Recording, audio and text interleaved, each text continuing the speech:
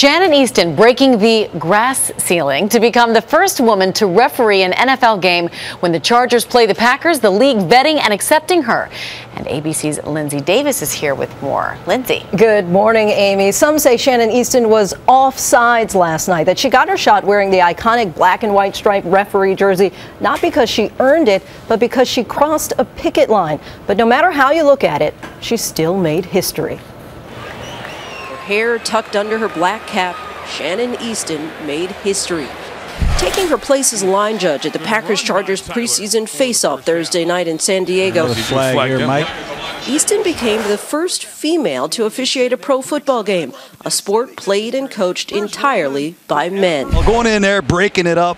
Way to go, Shannon. It must be the 21st century, because to think that this could happen in the National Football League, it's a big breakthrough. Eastin has been reffing college and high school games for 17 years, but critics argue she doesn't have enough big game experience, saying she's being used as a pawn in a labor dispute between the league and the referees union. Her goal tonight, she said, that no one notices her. The league shut out its regular refs on June 3rd until the two sides can agree on a new contract.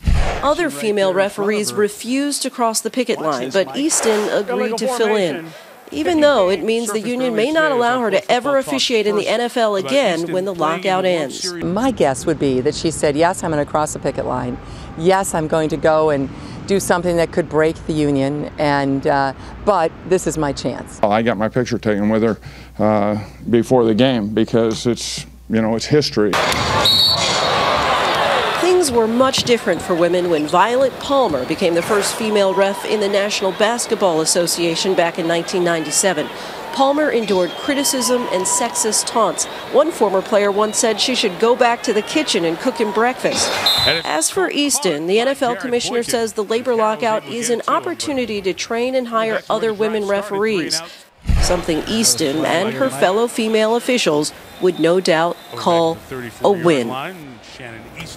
And Eastin was told that her hat and whistle would be taken to the Pro Football Hall of Fame in Canton to commemorate the occasion. She said that her goal last night was to not be recognized, not so much. That didn't work out so well for her, but that's so much pressure for her. Right. Yeah, I think that she handled it with grace, though. She did. Lindsay, thanks so much.